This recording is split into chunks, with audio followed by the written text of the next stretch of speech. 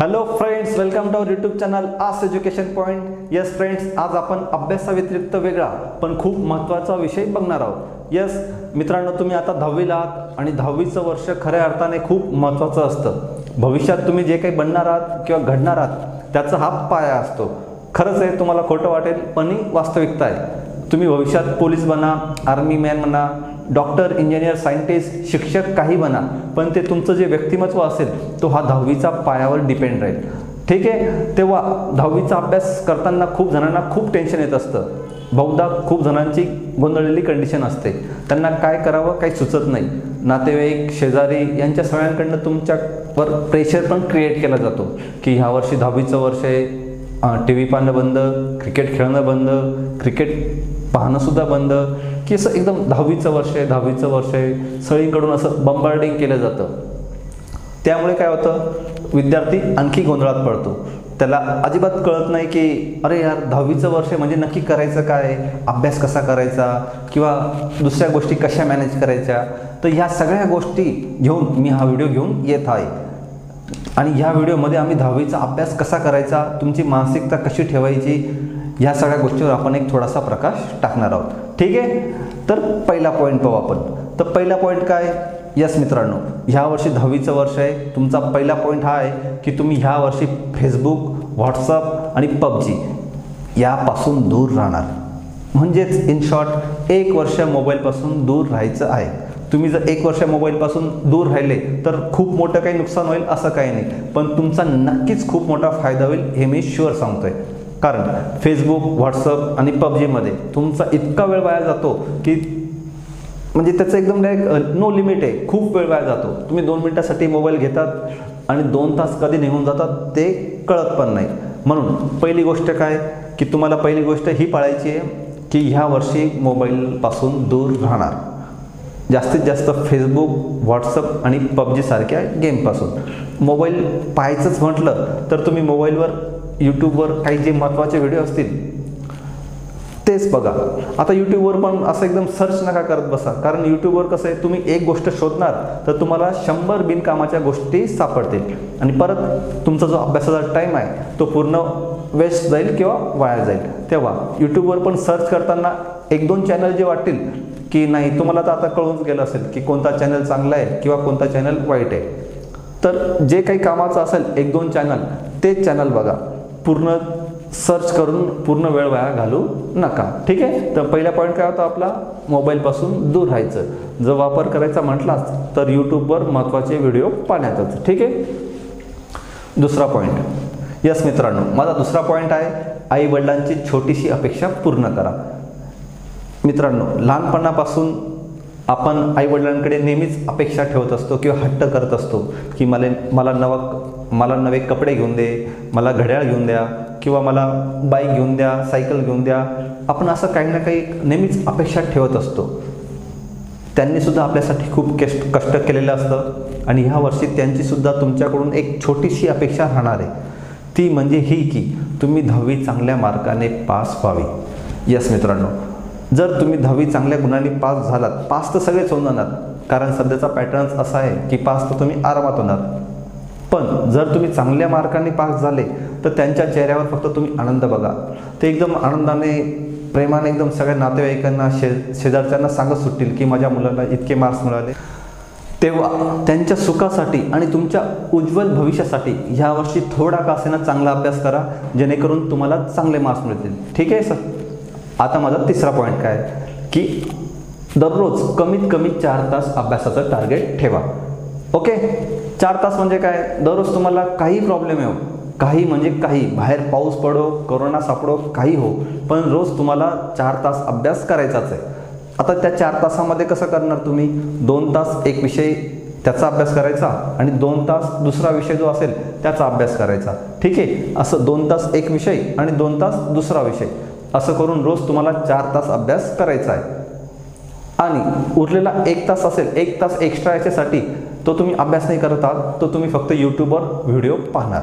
Okay, म्हणजे 5 तासाचं रोजचं प्लॅनिंग ठेवा। 2 तास एक विषय, 2 तास एक विषय आणि 1 तास यूट्यूबवरचे व्हिडिओ, ते पण कोणते एकदम सिलेक्टेड, जे तुमच्या कामाशी निगडीत आहेत तेच व्हिडिओ पाहायचे.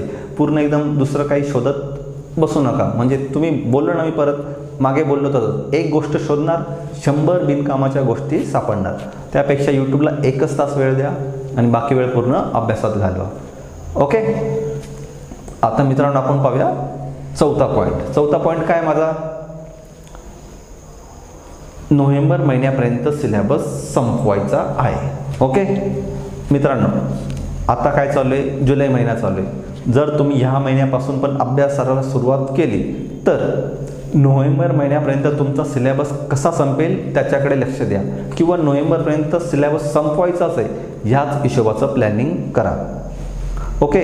जर नोव्हेंबरमध्ये सिलेबस संपला तर कसं होईल, डिसेंबरमध्ये तुम्हाला सगळ्या विषयांची एक रिव्हिजन करता येईल. परत जानेवारी महिन्यात सगळ्या विषयांची परत एक रिव्हिजन करता येईल आणि फेब्रुवारी महिन्यात सुद्धा सगळ्या विषयांची एक रिव्हिजन करता येईल. म्हणजेच तुमच्या नोव्हेंबरमध्ये सिलेबस संपला तर डिसेंबरमध्ये एक, जानेवारीत एक आणि फेब्रुवारीत एक, अशा 3 रिव्हिजन होऊन जातील. लक्षात राहू द्या मित्रांनो, 10वी किंवा 12वी सारख्या बोर्डाच्या एक्झाममध्ये तुम्ही किती अभ्यास करता किंवा किती वाचता याला महत्त्व नसतं. तुम्ही त्याची उजळणी रिव्हिजन किती करतात त्याला खूप महत्त्वाचं असतं. खूप म्हणजे खूपच जास्त महत्त्व आहे. कारण तुम्ही जेवढे जास्त उजळणी करणार तेवढा तुमचा तो टॉपिक चांगला होत असतो. म्हणून माझं चौथा पॉईंट काय होता की तुम्हाला नोव्हेंबर महिन्यापर्यंत सिलेबस संपवायचा आहे आणि डिसेंबर, जानेवारी आणि फेब्रुवारी हे 3 महिने उजळणी करायची. ठीक आहे. पुढचा पॉईंट काय मित्रांनो, आता आपण पाहिलं महिन्याचं प्लॅनिंग, जे तुमचं जुलैपासून सुरुवात करणार आणि नोव्हेंबरपर्यंत अभ्यास करणार. ठीक आहे. आता मंथ वाईज किंवा डे वाईज प्लॅनिंग पाहूया आपण. तर दिवसाचं प्लॅनिंग कसं करणार, दिवसाला तर बोललो की 4 तास अभ्यास करायचा, 1 तास व्हिडिओ पाहायचा. आता आठवड्याच्या प्लॅनिंगमध्ये काय करणार आपण मित्रांनो, सोमवार ते शुक्रवार, आठवड्यात किती असतात, सोमवार ते रविवार एक आठवडा असतो.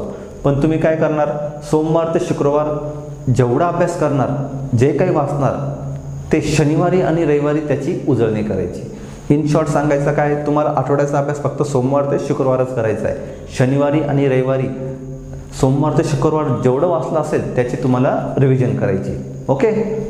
आठवड्याचं कळालं, सोमवार ते शुक्रवार अभ्यास करायचा, शनिवार आणि रविवार त्याची उजळणी करायची.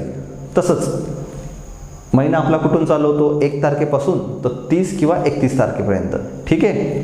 मग अभ्यास करताना महिन्याचा पण प्लॅनिंग ठेवताना कसं ठेवणार तुम्ही प्लॅनिंग ठेवणार 1 तारखेपासून अभ्यास चालू केला तर 25 तारखेपर्यंतच अभ्यास करायचा. जे शेवटचे 5 दिवस असतील, 26, 27, 28, 29, 30 किंवा 31, हे शेवटचे 5 दिवस तुम्ही पूर्ण महिन्यात जे काही वाचलं असेल, म्हणजे 1 तारखेपासून तर 25 तारखेपर्यंत त्याची तुम्हाला शेवटच्या 5 दिवसात उजळणी करायची. लक्षात घ्या मित्रांनो, पहिला आठवडा, दुसरा आठवडा, तिसरा आठवडा, तुम्ही 3 आठवडे शनिवार रविवार उजळणी केली आणि परत शेवटी 25 तारखेपासून 26 तारखेपासून तर 30 तारखेपर्यंत तुम्ही उजळणी केली. यावरून तुमचा टॉपिक तो इतका सुंदर, इतका चांगला तयार होऊन जाईल की तुम्ही भविष्यात तुम्हाला कधी प्रश्न विचारला तरी तुम्हाला तो लगेच आठवेल. ओके.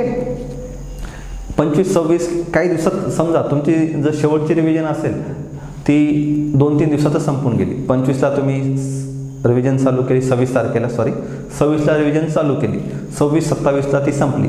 मग पुढचे दिवस काय करणार, जो एखादा मागचा महिना असेल त्याची रिव्हिजन तुम्ही करू शकता त्या 5 दिवसामध्ये. म्हणजे तुमचं सगळं लेवल राहील. म्हणजे इन शॉर्ट सांगायचं का या पॉईंटमध्ये, तर तुम्हाला अभ्यास फक्त सोमवार ते शुक्रवार करायचा आहे, शनिवारी रविवारी त्याची रिव्हिजन. आणि मंथ वाईज म्हणणार तर 1 ते 25पर्यंत अभ्यास करायचा आहे, 26, 27, 28, 29, 30 किंवा 31 तुम्हाला रिव्हिजन करायची. ठीक आहे. आता पुढचा पॉईंट पाहू. पुढचा पॉईंट काय मित्रांनो, पुढचा पॉईंट सगळ्यात महत्त्वाचा पॉईंट आहे. बोर्डाची परीक्षा कशावर असते, तुमच्या मुद्देसूद उत्तरं तुम्ही कशी लिहितात त्याच्यावर डिपेंड असते. वरून तुमचा दिलेल्या कालावधीत तुम्ही पूर्ण पेपर कव्हर करता का नाही, म्हणजे तुमचा स्पीड पण इथं पाहिला जातो. म्हणून मित्रांनो तुम्ही काय करणार, आता जुलै संपला, ऑगस्ट किंवा सप्टेंबरपासून, काय बोलतोय, ऑगस्ट किंवा सप्टेंबरपासून प्रत्येक महिन्याच्या प्रत्येक रविवारी ऑगस्ट आणि सप्टेंबरपासून प्रत्येक रविवारी बोर्डाची एक प्रश्नपत्रिका सोडवायची तुम्हाला. ओके, दर रविवारी काय करणार तुम्ही, बोर्डाची एक प्रश्नपत्रिका सोडवणार आहे. याचा अर्थ काय, बोर्डाची एक प्रश्नपत्रिका घ्यायची, ती पाहून तुम्हाला तर नवीन काही येणार नाही कारण तुमचा सिलेबस अजून झाला नाही, पण ती पाहून का असेल ना ती सोडवायची. याच्याने काय होईल, पहिला पॉईंट काय भेटेल तुम्हाला बोर्डाच्या प्रश्नपत्रिकेचं स्वरूप कळेल, प्रश्न कसे विचारतात, काय विचारतात. ठीक आहे. दुसरा पॉईंट काय की तुमचा स्पीड वाढेल म्हणजे तुम्ही तो पेपर पहिल्या रविवारी 5 तासात सोडवणार, दुसऱ्या रविवारी पण 5 तासात सोडवणार, पण त्याच्यानंतर जो काळ येईल त्याच्यात तुम्ही तो पेपर 4 तासात, नंतर 3 तासात असं करत करत बरोबर टायमावर येणार. त्यासाठी काय, दर रविवारी एक पेपर न चुकता सोडवायचा. ओके, आणि इथून काय तुम्हाला आहे ना, जे उत्तर लिहिणार तुम्ही त्याची एकदम मुद्देसूद मांडणी करता येणार आहे की पॅरेग्राफ कुठं द्यायचा, समास कसा आखायचा, त्या सगळ्या गोष्टीतून चांगल्या बऱ्यापैकी प्रॅक्टिस होऊन जाईल. म्हणून दर रविवारी काय एक बोर्डाची प्रश्नपत्रिका सोडवायची. मी माझ्या चॅनलवरती त्या प्रश्नपत्रिकासुद्धा अवेलेबल करून देईल, त्यामुळे तुम्हाला टेन्शन घ्यायचं कारण नाही. तुम्ही फक्त अभ्यास करा, अभ्यासाकडे लक्ष द्या, बाकी सगळ्या गोष्टी माझ्यावर सोडा. मी आहे तिथे तुम्हाला वेळोवेळी गाईड करायला, मोटिवेट करायला. ठीक आहे.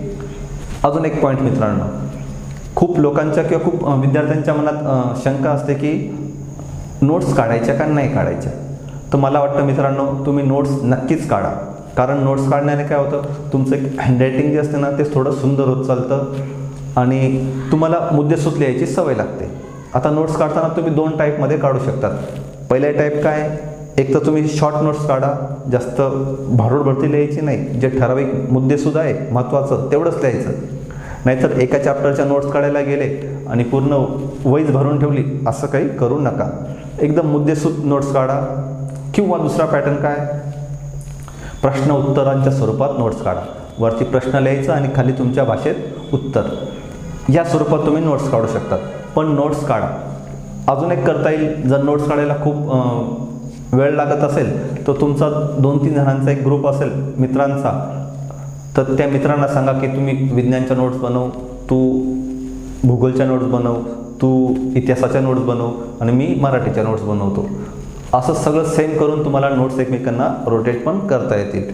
पण नोट्स काढा, त्याच्याने तुमची बौद्धिक पातळी पण चांगल्या प्रकारे विकास होत जाते. ठीक आहे. तर ह्या गोष्टींचा विचार करा. मी जवळपास सगळंच कव्हर करण्याचा प्रयत्न केला आहे. काही सुटलं असेल तर कमेंटमध्ये कमेंट करा, मी त्याच्यात नक्कीच ॲड करेल.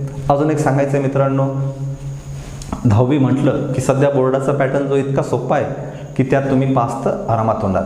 पण आपल्याला पास व्हायचं आहे का, नाही, आपल्याला आपल्या आईवडिलांच्या चेहऱ्यावर आनंद आणायचा आहे, त्यासाठी आपल्याला चांगल्या गुणांनी पास व्हायचं आहे. तर त्यासाठी थोडा अभ्यास करायचा आहे, जास्त नाही म्हणते, थोडा अभ्यास करायचा आहे. थोडा अभ्यास करणार तुम्हाला नक्कीच चांगले गुण मिळणार आहे.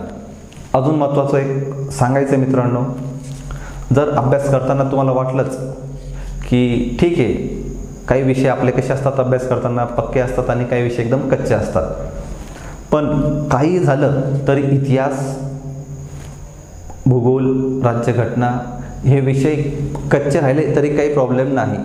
ठीक आहे. पण इंग्रजी, गणित आणि सायन्स हे 3 विषय अतिशय म्हणजे अतिशय पक्के करून ठेवा. परत रिपीट करतोय, गणित, सायन्स आणि इंग्रजी हे 3 विषय खूप म्हणजे खूप पक्के करून ठेवा.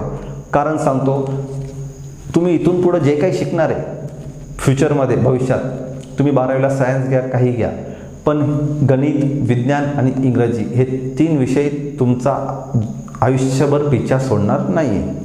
एकदम काळ्या दगडावरची रेष आहे. सोडणार नाही म्हणजे सोडणार नाही. तुम्हाला भविष्यात डॉक्टर व्हायचं असेल, हेच सायन्सचा बेस तिथं कामात येतो. 12वीला तुम्ही सायन्स घेणार, ह्याच सायन्सचा पूर्ण बेस तिथं कामात येतो. म्हणून सांगतो, गणित, इंग्रजी आणि विज्ञान ह्या 3 विषय अतिशय म्हणजे अतिशय पक्के करून ठेवा. समजा फ्युचरमध्ये तुम्ही जर ठरवलंच तुम्हाला स्पर्धा परीक्षा करायची, आणि आजकाल कसं झालं आहे, प्रत्येक जण स्पर्धा परीक्षा एकदा का असेना, ट्राय म्हणून का असेना देतोच. ओके. जर स्पर्धा परीक्षा द्यायची म्हटली तर गणित, विज्ञान आणि सायन्स हे 3 विषय विद्यार्थ्यांना खूप रडवतात, खूप म्हणजे खूप रडवतात. पण ज्यांचं 10वीला हे 3 विषय पक्के असतात तो एकदम स्पर्धा परीक्षा फर्स्ट अटेम्प्टमध्ये पास होऊन जातो.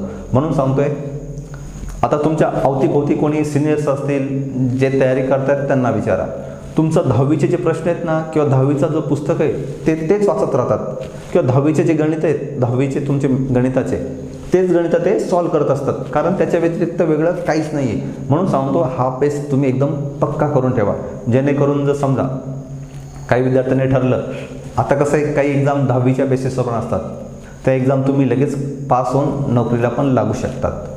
खरं आहे 10वीच्या बेसिसवर खूप एक्झाम आहेत, खूप एक्झाम अशा असतात ज्या 10वीच्या बेसिसवर असतात, तर त्या एक्झाम तुम्ही आरामात पास होऊ शकतात जर तुमचा बेस चांगला असेल तर.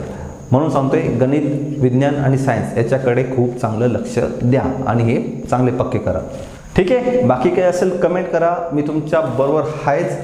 अतिशय म्हणजे मी त्याच्यावर सुद्धा एक व्हिडिओ बनवेल 10वी नंतर चांगल्या एक्झाम कोणत्या आहेत ज्या तुम्ही आरामात देऊन चांगल्या पोस्ट काढू शकतात, त्याच्यावर सुद्धा तुम्हाला मार्गदर्शन करेल.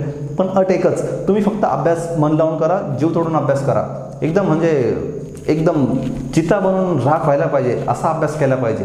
ठीक आहे, तर अभ्यासाकडे ध्यान द्या आणि फक्त अभ्यास करा. ओके, ठीक आहे, थँक्यू.